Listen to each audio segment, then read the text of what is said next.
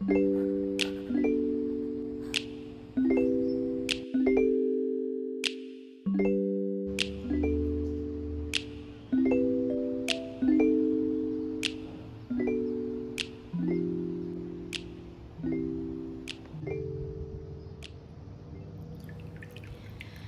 everyone, welcome back to my channel. Today I'm going to be showing you how I sketch a street in Italy with ink and watercolor.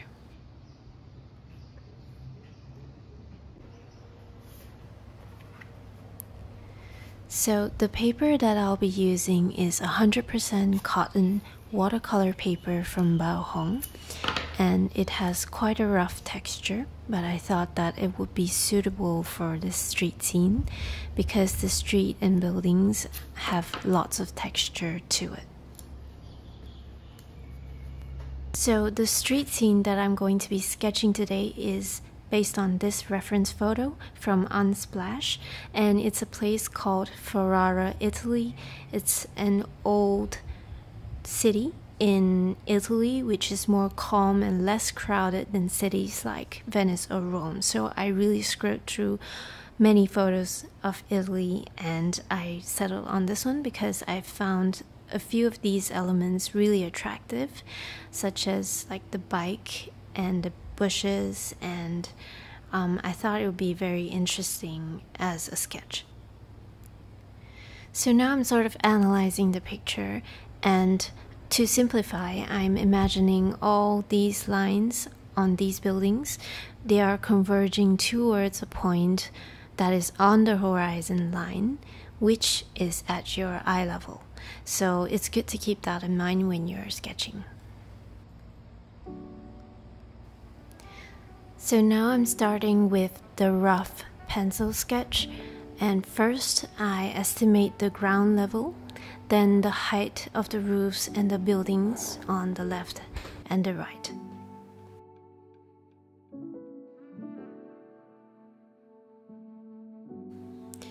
At first glance, you might think this scene is quite complicated, but actually to me the main shapes are quite simple. Then after you've done the main shapes, it's mostly about getting the perspective and the details in.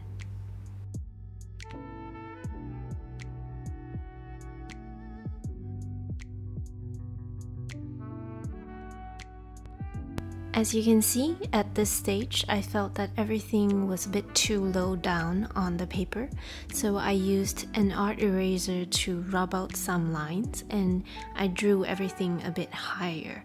So you want to make sure the composition and main shapes are correct during this pencil sketch stage, so you won't have to worry about it down the line.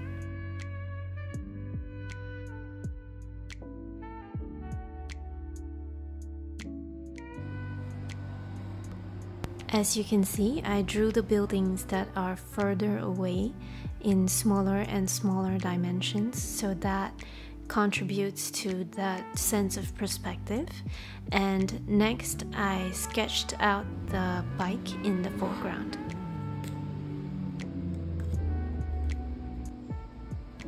So after most of the structures and shapes are down on the paper, I then start to draw outlines with waterproof ink. So I'm using a Lamy Safari fountain pen with a medium nib.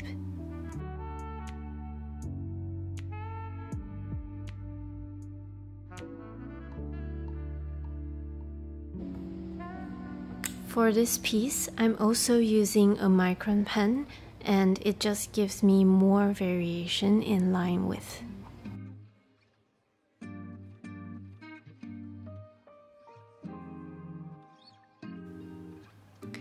Just like the pencil stage, I sketched the main buildings first, followed by the buildings in the distance.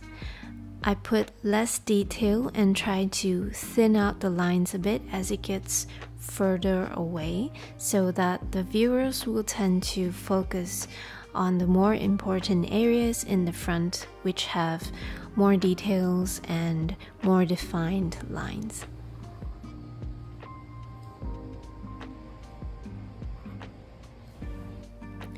There are quite a lot of details in the photo, but you don't have to draw every single thing, especially like all the bricks and all the cobblestones on the floor, every window. To me, that complicates the sketch a lot, so I try to simplify as much as I can, although I do actually enjoy drawing all these little details. It's actually quite therapeutic, and I like to just enjoy the time looking at one object and just trying to get it right. So if you feel that it's too much, you can always simplify if you like, and don't be stressed out about it. It's you can always simplify these kind of sketches.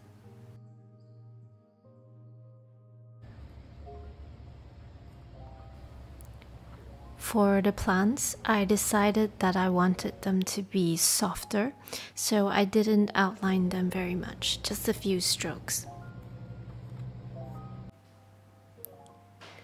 So if I had had less time to do this sketch, I would definitely have simplified it much more, but because I did this at home and I wanted it to be as perfect as possible, so I added so many details. And if I had less time, I probably would have sketched it in a much looser style and with much less details.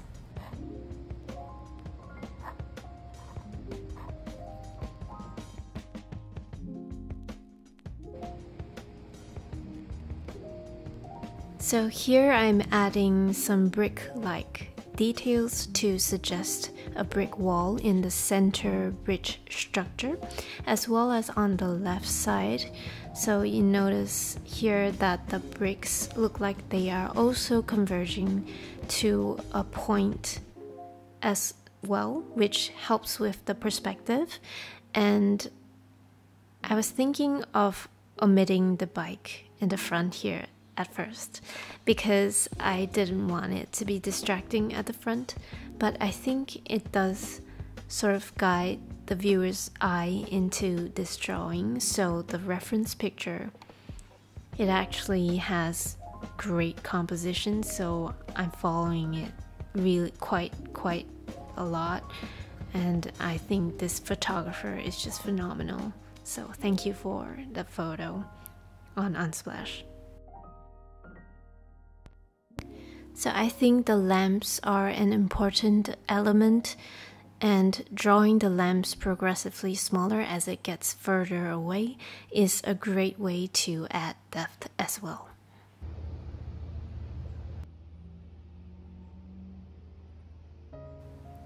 Here I'm rubbing out the pencil marks using an art eraser. So let's get to color mixing. First, I'm using this Hooker's green from Holbein, and I'm using it straight from the tube simply because I think it'll be faster. And the second color there was burnt sienna, and that is John Brilliant No. 1 and yellow ochre.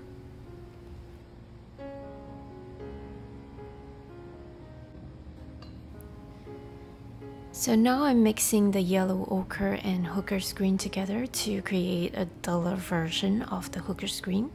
However, I think it's still too saturated, so I added more yellow ochre to dull it down. And then after that, I used John Brilliant No. 1 and yellow ochre to create this color right here. And finally, I used pure burnt sienna.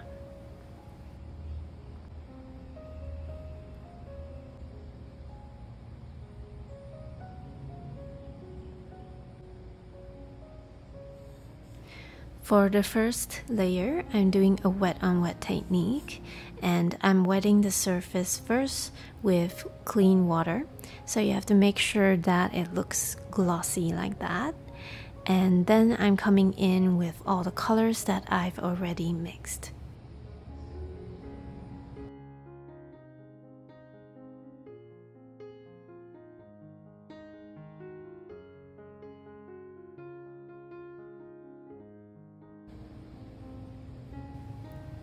Here I'm using ultramarine to kind of dull down the burnt sienna to create a more darker brown that will be on the floor, as well as to add to some of the shadows.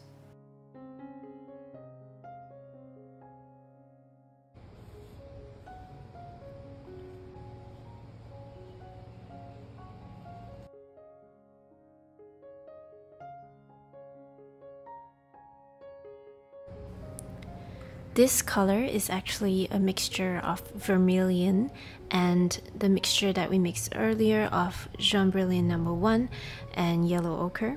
So it creates this sort of pinkish, orangey color that I used for the flowers and to add a little bit of red to the piece. Okay, so right now the first layer is mostly dried and you can wait for it to dry or use a blow dryer to dry it down. So I usually take a break and let it dry before I start on the second layer. But this paper does dry slower, so right now it's a little bit damp. I am painting with the same burnt sienna and ultramarine mix, and whilst I paint, I try to leave some spots unpainted so it looks like highlights, or I add more paint to some areas to give it more saturation and to give it more variation.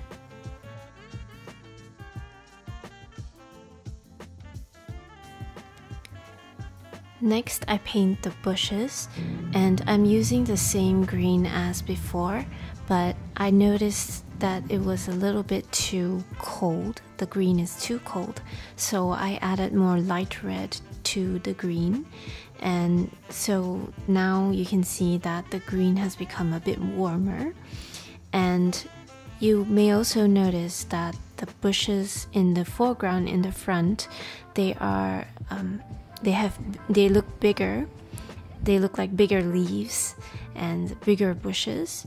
I'm using bigger strokes, whilst the bushes that are further away have smaller strokes, so it gives that illusion of distance and depth.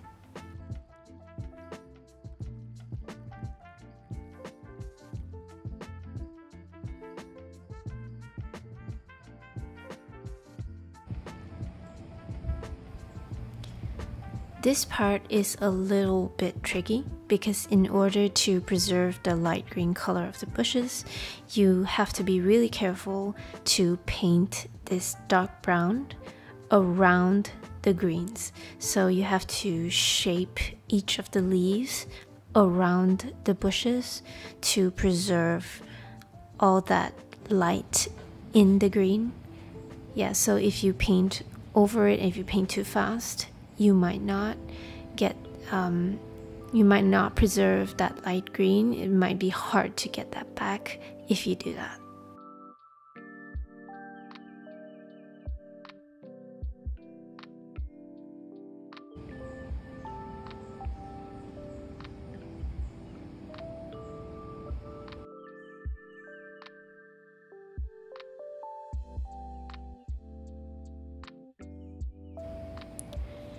Next, I'm adding some blue to the painting using cerulean blue. I'm adding it mostly to the windows and the lamps, as well as to the guy's coat.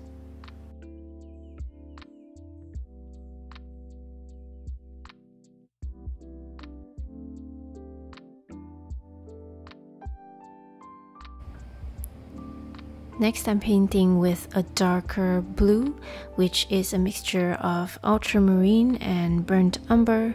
Sometimes I use a little bit of burnt sienna, and you can see that it's a very dark blue. And usually I will use this for, after this I will use it for like shadows, and you can see that I'm using it also for the guy's trousers and also for like the bike.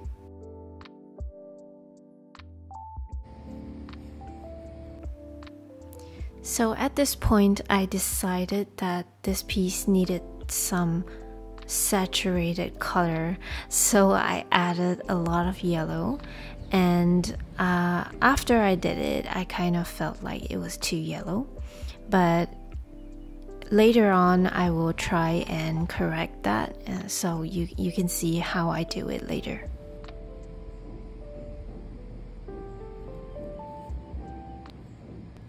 So you can see that I added some bricks to the center bridge structure, and I used all the colors that we've already been using, and I just kind of mixed it up a bit. I didn't paint all the bricks and fill up the whole place. I just left that spot in the top right there to let it look like it's a highlight, and I kind of like how that looks. If you like to fill up the whole, wall, that's fine too, but I kind of like how this looks. So as you can see, now I'm adding in the shadows with the color that I mentioned before, which is a very dark blue.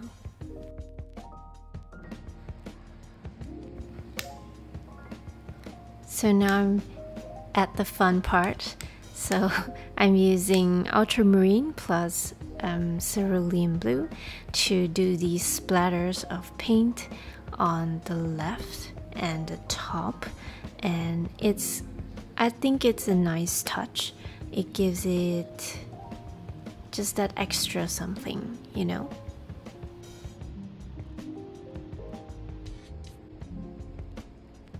If you want to give it a little more extra something, you definitely have to add highlights. So I like to use white gouache to lighten up some of these parts, especially at that area there where I struggled to preserve the white, to preserve the lighter colors.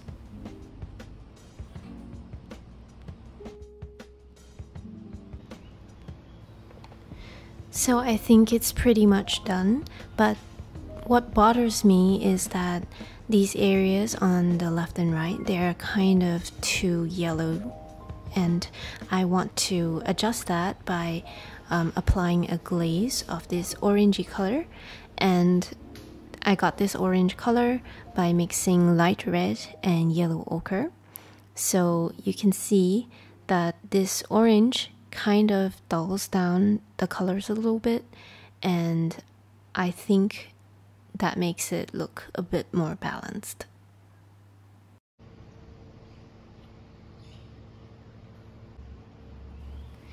To me, the floor looked kind of plain, so I decided to pull some of those colors down into the ground to create these sort of reflections. And I know it looks kind of like it's a wet floor and it's been a rainy day, but I still like how it looks, so I just decided to do that, and well, I actually like how it turned out.